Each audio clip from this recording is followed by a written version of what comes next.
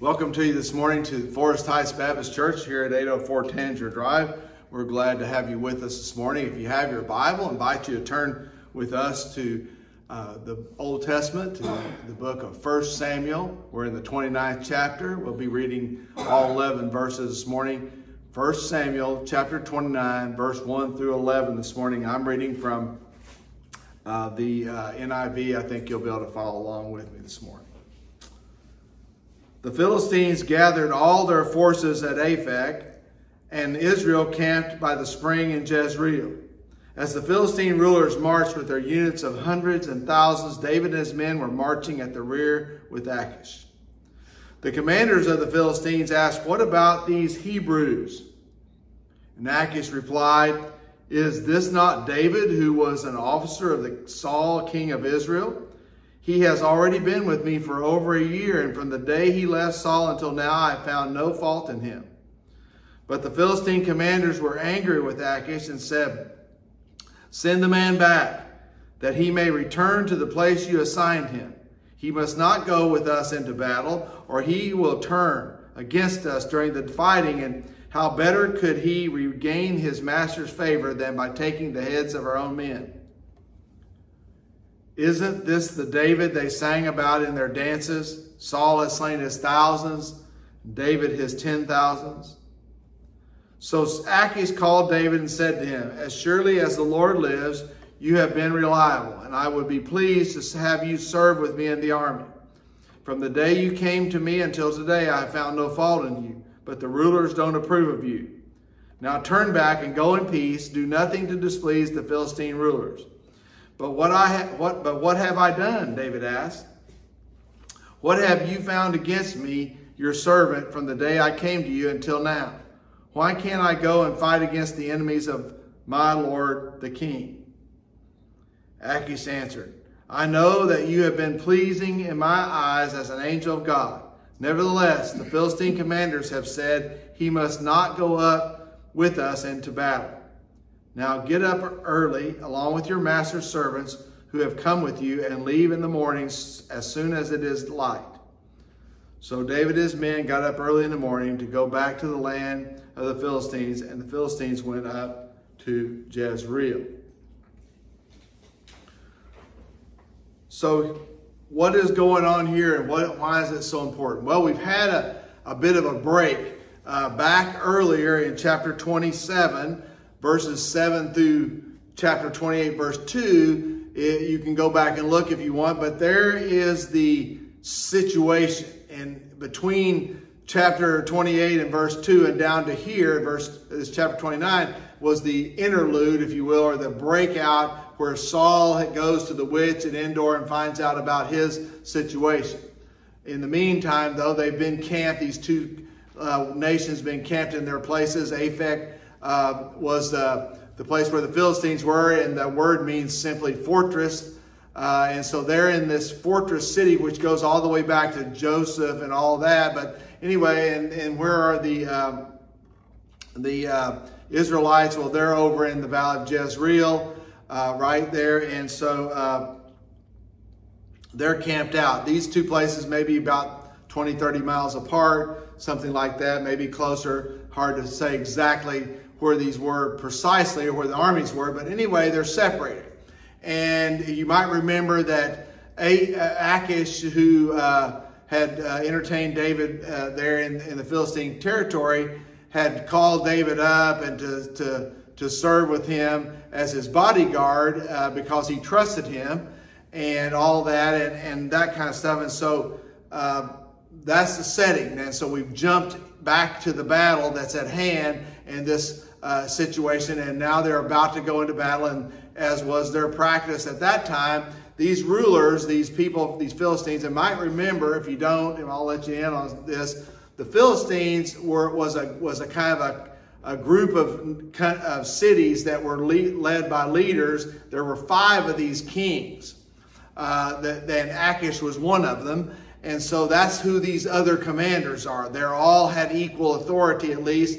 Achish had been given the kind of deference, if you will. He lived in Gath, and so he had that territory, and each one had their own city, but they all were equals for the most part. So when one spoke, they all were on the equal terms. So when these other four commanders speak to Achish during this conversation we're hearing here about David, they had equal standing, and certainly because there are four of them, they outweighed Achish alone in his decision. Anyway, so what's been happening here? Remember that David was anointed king. Saul was the king. David had been anointed king. And over the course of several years, Saul had been jealous of David. Matter of fact, somewhere around 7+ years, Saul had chased David around the countryside trying to get rid of him.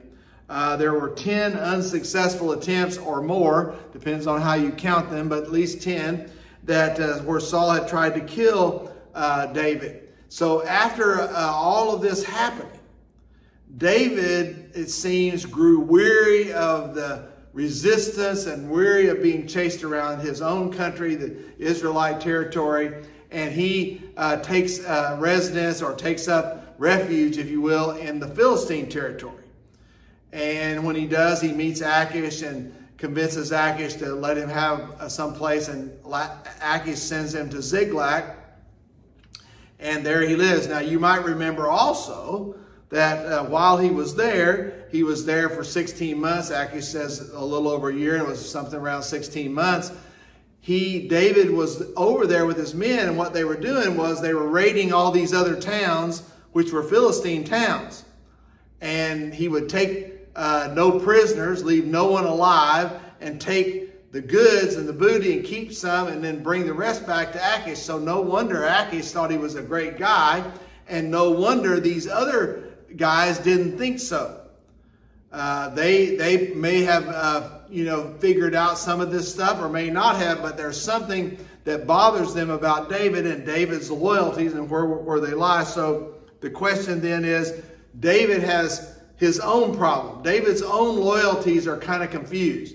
He knows that, or believes that he's been anointed king, which he has, and the Israelites are his people, yet he has gotten tired of the battle. And not just one, but many. And in his weariness has made a decision to go to the enemy.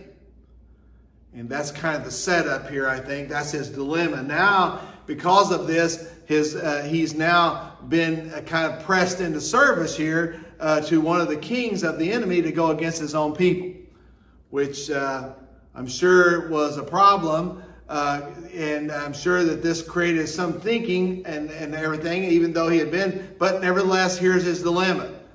He's already been there a long time. He's already created this relationship. And now this relationship is going to result in him having to go to battle against his own people, and so on and so forth. That's kind of where we are. And so now then, what is this about? Well, this is kind of like this little boy in his Sunday school class when the teacher was given a lesson on the rich man and Lazarus from the New Testament, you might remember.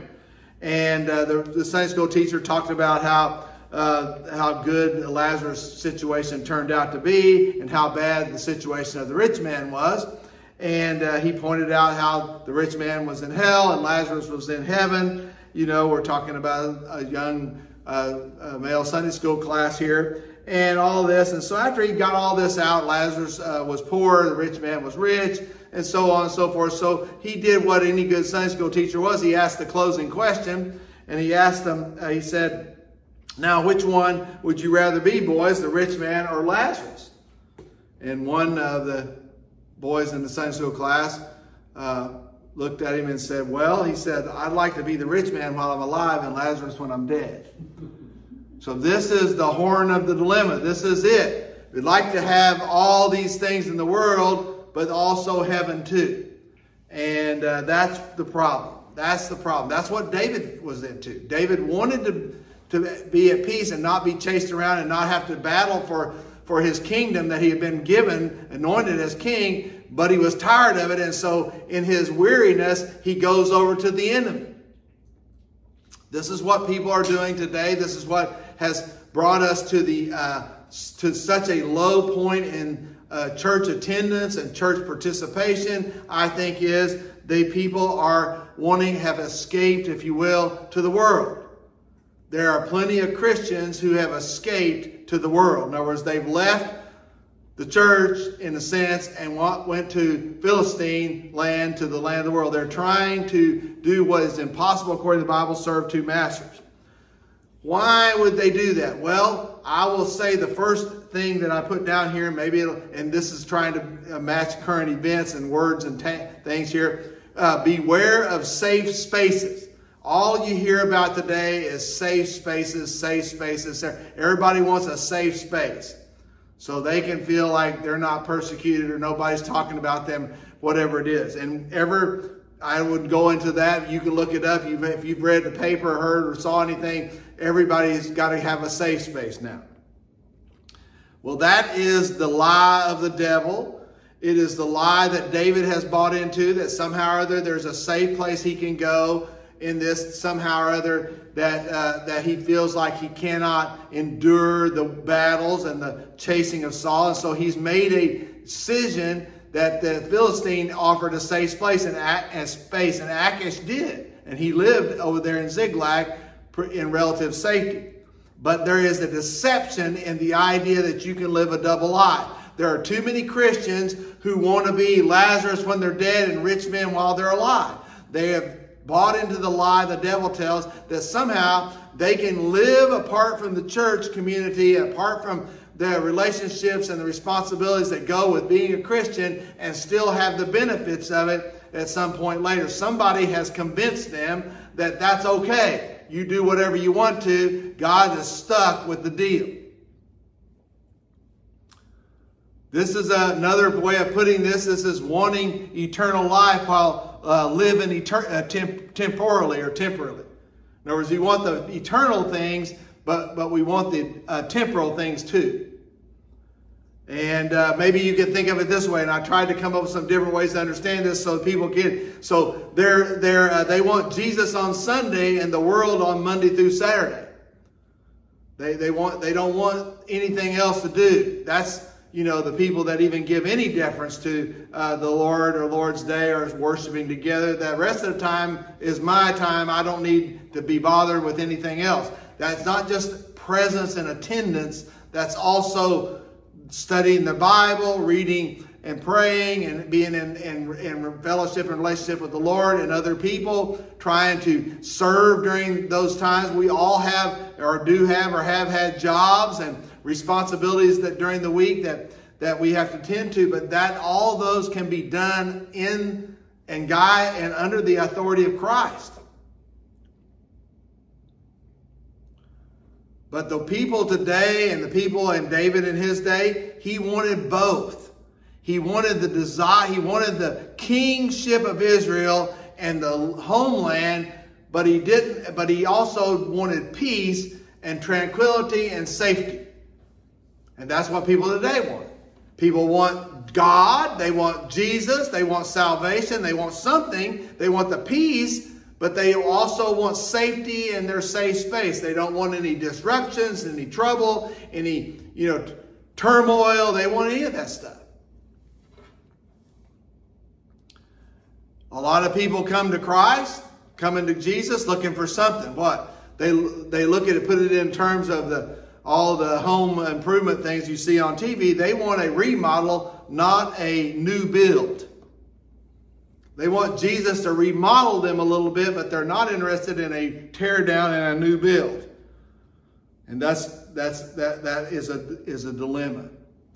That's a problem, because you can't have both, and you don't. Jesus didn't offer a remodel. He offered a rebuild, a new build. Old things have passed away and new things have come. That's what Paul put. Jesus said, for those who struggle with the turmoil and the difficulty that we find in today's world, with all of the cultural things that are going on, and all of these things that seem to be bombarding the church everywhere you turn, you look around, you find churches and denominations falling apart and separating and splitting up and all that kind of stuff over lifestyles and gender and all this other stuff. Jesus said in John 15, 18, and 19, if the world hates you, Keep in mind that it hated me first. If you belong to the world, it would love you as its own. As it is, you do not belong to the world, but I have chosen you out of the world. That is why the world hates you. Listen to me, folks, brothers and sisters in Christ. Whatever your denomination flavor, if you're watching this on YouTube or some other place, let me tell you something. The world loves you. You might want to be careful. You might want to check.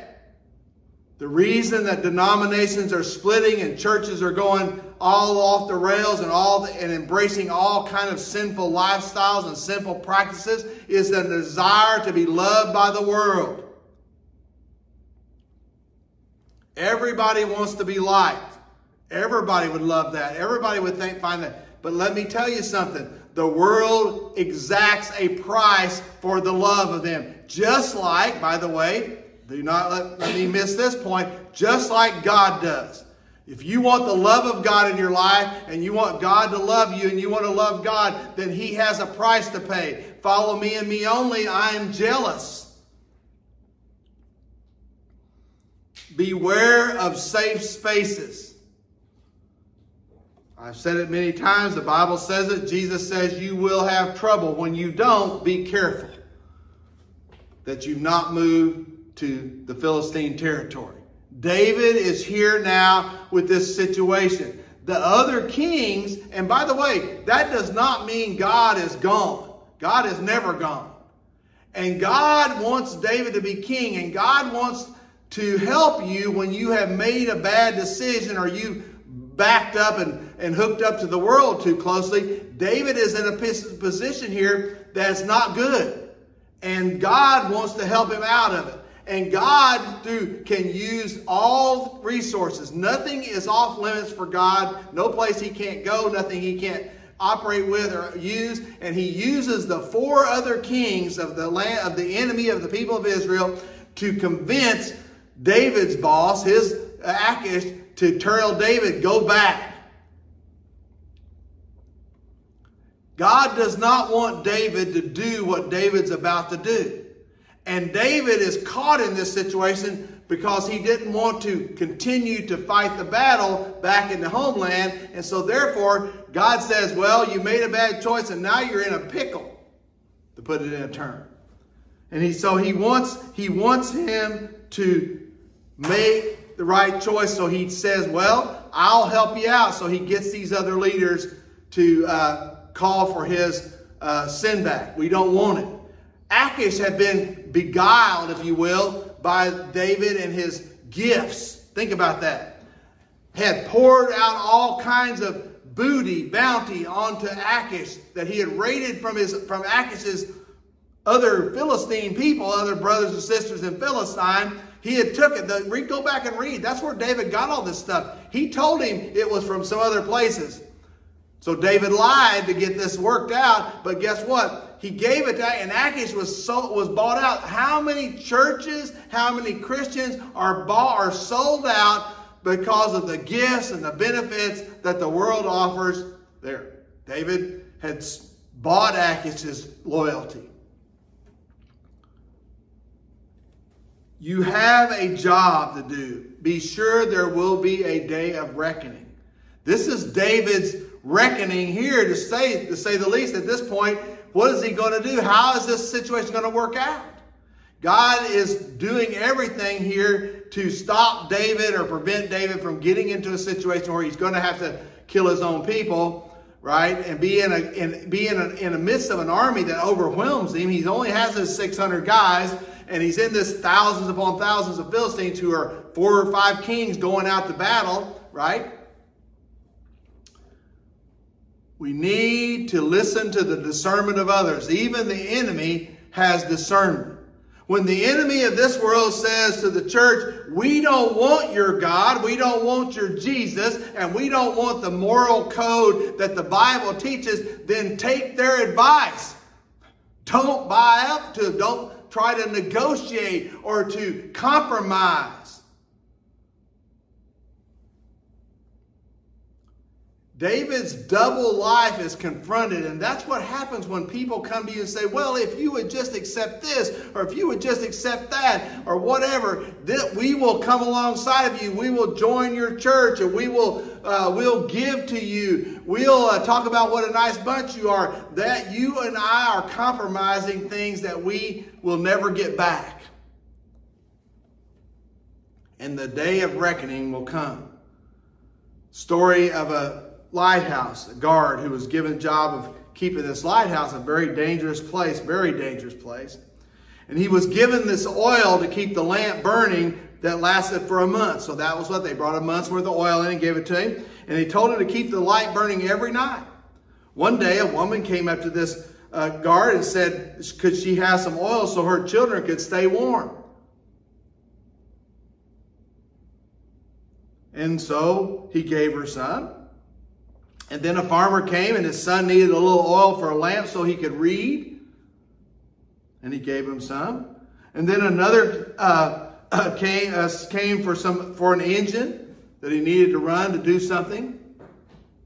And the guard saw that each was a worthy request and gave a little oil for each one to satisfy all. By the end of the month, the tank at the lighthouse was dry. And that night, the beacon was dark and 3 ships crashed on the rocks and hundreds of people lost their lives.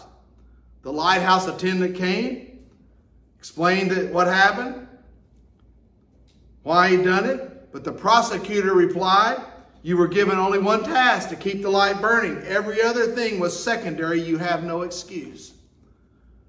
You see, each one of the requests was worthy. They were worthy requests. They were good things. It was not bad stuff. But he gave out, and then when it was needed, there was nothing. And hundreds of people lost their lives in one night. You see, God gives us a task. He gives us this. Carry forth my word. Stand on the promises. Walk the narrow way. Enter the narrow gate. Walk the way. Don't follow. Don't get caught up in this. You see, the lighthouse keeper is the same thing that the church and Christians have been led away from all throughout history. God loves everybody. And everybody needs to go to heaven. Amen. Praise God. And that is true. However, there is a responsibility that everyone has. And you and I compromising what God has asked us to do or given us and told us to do, to get that done is not going to accomplish the purpose. You see, the lighthouse guard is the same thing that the church is today and have throughout history made a mistake when they compromised with the world. The same thing David did when he ran off to Philistine to escape the charges, the death threats and the death things of Saul trying to kill him. They believed that there was no way that God could manage these other situations and still get done what he promised. You see, when Christians go out and back up and tie up and hook up to the world and buy into the worldly arguments of cultural this and cultural that, and this is not a sin anymore. But you know why? Because there's 5 churches down the street that say it's okay, and the Bible still doesn't agree with it, but we've twisted it around and wrapped it under this one thing that I hear all the time amongst Christians, at least in what they say, is the love of God. And somehow or other, that makes everything okay. Compromise, compromise, compromise, buy into, you got to go along with the program here. Otherwise, you will disappear. You will become irrelevant. You will not have the funds. You will not have the people. You will not have this or you will not have that. Why? Is when people believe that God does not know about this, that our troubles, God doesn't, as the song goes, knows all about our troubles. God didn't know that David was being hunted by Saul. He saved him at least 10 times over a 7-year period. What makes you think that he was done saving him because he promised him that he would have this to do, the king? When the lighthouse keeper met each one of these people, they were worthy causes. They were genuine, honest people who wanted something and needed something, and he was going to help them. Because why? Because the same thing we always do. God can't do this. There's no other way. He forgot that he had a very important task, a singular purpose. You see, Jesus is our example. Jesus was called out to do many. You don't think there was a bunch of sick people? You don't think there was a bunch of dead people? You don't think there was a bunch of people who had all kind of problems and troubles and struggles? Yes, he said, and he helped some. He could have helped everyone. He could have stopped and spent all the rest of his life in one spot. But he told his disciples many times, we must go on. I have other things to do. There's something more important. And when it got down to the nitty gritty, Jesus left people that needed to be healed or could have been healed. He went on to another town. Was that because everybody in that town was healed? No. But he knew that the big picture had to be met. He had a job to do, a singular person to come and to live his life in the face of all of the normal, everyday stuff that went on in his day, the same stuff that we have to deal with. This person needs help, that person needs help, this needs help, that needs help. We don't have enough people, blah, blah, blah. There's got to have this, we got to have that. Where's all this going to come from? And so on and so forth. And yet, he walked on down the road to another place, and his disciples were back there grumbling and mumbling about what were they going to get out of the deal at one time or the other, or how come he didn't stay around here and do this, and whatever, this and that and the other. And most of the time, quite frankly, every time he called their struggle, their spiritual, mental, and whatever, a lack of faith. What did he mean? He said, you don't think that my Father can't fix that? You don't think my Father doesn't know what I'm doing and he's going to make sure that it gets done, and all these little things that happen along the way are not going to get solved? He has an answer for all of that. The problem is he wants to know if you're going to trust him to work it out the way it needs to be worked out, because sometimes you can't afford to drive the tractor. Sometimes you just kind of have to give up reading for a little while. Sometimes it's going to be cold and people are going to suffer. Sometimes. You see, the lighthouse guard never thought about the hundreds of people that were going to die the night the oil ran out. He helped a family. Well, that was good, except it wasn't great. You see, good and God are two different things. Both words have almost the same letters in them, except good has too many O's.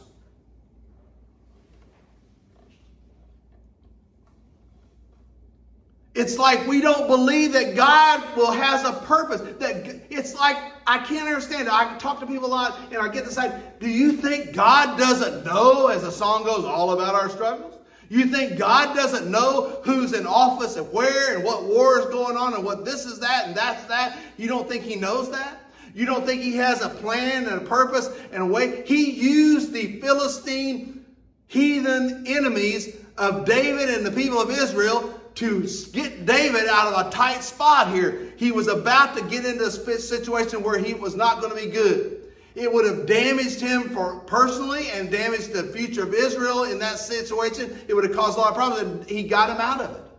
By using these sinners, as they would have been called, heathen, non-Israelites, not the people of God, used them to convince Achish to send him back. Sometimes we just can't read the signs. Be ready when the decision is made. Be ready when it comes decision time of what are you going to do. You see, Achish said to David, look, you're going to have to go back. These guys don't want you. Achish had to decide whether he was going to go against the four other kings or go with what their decision was. Achish had to decide that, and he made a decision. Don't go with us, go back. And David had to decide whether he was going to go back or try and come up with some story to tell Achish why he needed to stay there. The Lord always brings all of us. I am 100% convinced God gives us decisions to make. He gives us places to make these decisions that will affect us, that we have the ability to make and the opportunity to set the course for the next period of time for ourselves. And He's anxious to see what we're going to do. He wants us to make the right decision. He wants to give the tools. He wants us to know. He wants us to find Him in that. Maybe, this is going to be hard, but He wants that decision to be made. And we must make it. Because making no decision is a decision. There is no neutrality. There is no neutral ground. There is no agnostic anything. That's a dream. That's a wish. That's, again, people wanting to have a foot in heaven and a foot in hell, right? Well, nobody wants to be a foot in hell. They want to have a foot in heaven and a foot in the world. There is none. That is a lie from the pit of hell, that there is some neutral ground you can hang out in. You can be neutral. I just kind of neutral on that. I don't have. Listen. That's wrong. That's a lie. Everything is a decision to be made. The question is, where will we get our help in making these difficult decisions? What choices come before us every day to make? Little ones, big ones, however you gauge them. And it's different for everybody, I'm sure, different times in your life. But this is a question to make. David here, the Bible says, David, verse 10 and 11, obviously, without necessarily saying so, decided the right thing for the time. He took the advice of Achish and went back to Ziklag. They got up early in the morning and went back. So David, whether he perceived God's hand in his life here or not, he made the right decision. He went back. He did not and should not have went out to battle. He should not have been in Philistine land. He should not. But these things are all worked out because David made the right decision. After he made a bad decision, he made the right decision. Whenever you turn, listen, when we were going down the road yesterday, and we were looking for a place to eat. And there's 4 of us in the vehicle, at least 3 or 4 phones and GPSs, and we're looking for this place. And somehow or other they put on the Google 3 stoplights. Well, what was 2 stoplights and a stop sign. See, Google doesn't know the difference between a stop sign and a stop light, so they show it as a stop light. And I'm going along as the nav, and I'm saying 3 lights, and everybody goes, yeah, 3 lights, and 1, 2, and the next thing you know, we go, there it is, as we drove by, looking for the 3rd stoplight. So we immediately we had 2 choices to make. One, we could continue on down the road in the wrong way with our bad decision, right?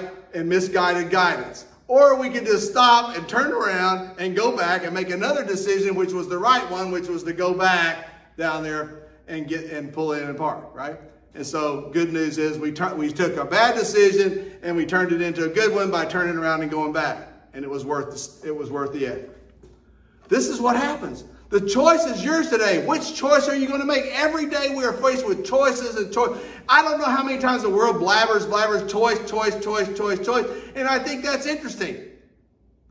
I think all of us realize that the problem is not the word choice. The problem is not the fact that we have a choice. That's a gift from God. I believe that with 100%, that we have a choice to make and that we're given it by God. Here's the thing. The question is, what is your choice, and is that okay with God or not? I am not against people choosing, because that wouldn't change anything, because I'm not in charge, and I wouldn't. But guess what? It's what you choose is what's going on. Everybody has choices to make. What is your choice today? There are only 2 ways. It's Jesus or the world. It's heaven or hell. It's Lazarus or the rich man. That's the choice. That is no such thing as this one and that one. If you live like hell, you can't expect to go to heaven on the last day because, well, that's what you'd like to do. We decided, hey, God, by the way, I don't know if you realize it or not, but I've been living like hell. And now's the day, and because God is love and love is God and blah, blah, blah, and I heard it on TV and 500 preachers preached it, you know, and I read it in a book and blah, blah, blah, you're going to let me in, right? And Jesus says, depart from me, for I never knew you. No, I'm sorry, you don't. You made your choice. A bunch of them. The temporary or the eternal. You see, we live in a temporary world. We sing a song in the Baptist hymnal called Beulah Land. It's a pretty universal song. I've heard it in other places. Beulah Land. Everybody wants to go to Beulah Land. Listen to me. If you want to go to Beulah Land, you got to get on the Beulah Land road and stay on it. Because when you turn off, you're going to end up somewhere else. Christians, you get off at the road and you're going to get in the ditch. And you're going to stay down there where the muddy water comes and the flood comes and other things happen. You notice how this happens. I don't know if you watch these shows like I do. I like to watch these, weather things and stuff like that. How many times have you seen people pulled off the side of the road and they're sitting there because of one reason or the other, and the next thing you know, some other people whipping down the road suddenly lose sight of where they are, what's going on, and the next thing you know, they're running into people on the side of the road. Being on the side of the road is not a safe place, folks. You are not in neutral territory. You're in a dangerous place.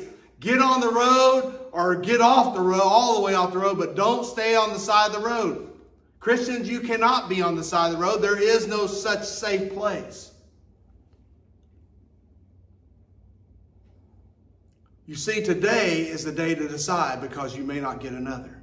It's a dream. It's a pipe dream. It's another lie from the devil that somehow or other you can change your mind tomorrow or this afternoon or a little longer. You might have another chance, but you and I are only living in a lie if we think that we know the day and the hour of our death. Some people are so enamored. You know what? I don't know if you realize this. There are some people who have come to a smarter, at least it's sad. It's a sad thing. But they've come to some understanding that they don't know when that hour day is. And that bothers them so much that they are going to go ahead and settle it for themselves.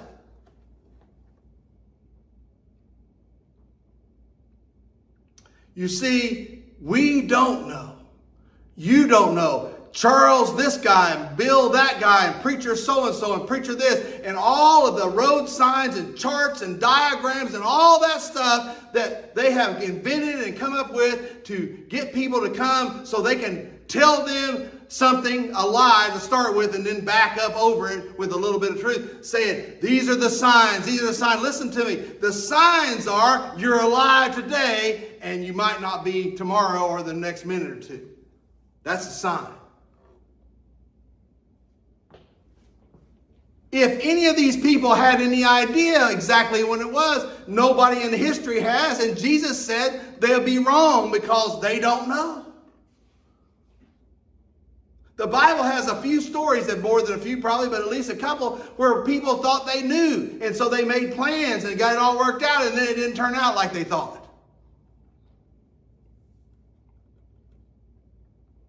So whenever they start all this and they spend 2 hours and collect up a bunch of money and, and waste a lot of your time going through this verse and that verse and coming up with all these signs. And then if they aren't just a bald-faced, complete charlatan liar, they will say, but yet the scripture says, as what Jesus said himself out of his own mouth, no man, and that includes all of us men, preachers or otherwise, knows the day or the hour. And they haven't been given any special information about that, contrary to popular belief. They haven't given any special information that any other man hasn't who hasn't read the Bible. That's why Jesus said no man. So we need to decide today. We need, if you don't know, if you've been an agnostic or a denier or whatever it is, and you want to decide whether you're going to follow Jesus and you want the eternal life and the promises of God, then you need to decide to follow him. Exactly how he said. Not some way that suits your lifestyle or your current situation or your hopeful situation. No, the way that God said. And if you're a Christian and you think somehow or other that you can live like hell and God is going to say, that's fine, don't worry about it, whatever. That's going to be okay. I think you've got another thing coming. We have to decide every single day. You see, if Peter got out of the boat on faith, then trusted Jesus, and then when he took his eyes off the Lord, what happened to Peter? He started sinking. And the only reason Peter isn't at the bottom of Davy Jones' locker or wherever they were, the Med or whatever it was, the Sea of Galilee, is because he reached out to Jesus and said, help me, Lord, take my hand. And Jesus reached out and said, I will. So decide now. Let's pray. Heavenly Father, Lord, today we thank you that you're still, because we're still here, Lord, you're still calling. We thank you, Lord, today that we might make a decision for you. I pray for all those folks out there who don't know you, don't care anything about you, thought they could stay neutral, thought they could this, thought they could that. I pray the Lord this morning that somehow your word has spoken to them and that they are listening to the discerning things around them to tell them to make this decision now. I pray for Christians this morning, Lord, who've wandered off and lived and gone off into the Philistine territory, bought into all the lies of the devil that you can do this and you can do that and we should do this and we should do that and violate all these things in your scripture. Somehow it's all going to be okay because, well, you're love. And you're going to just help them anyway, even if they didn't do anything you wanted to do. Haven't lived any lifestyle, haven't completed. They said they can do this and it'll all be fine. I pray this morning, Lord, they would make a decision. I pray, Lord, these things in Jesus' name.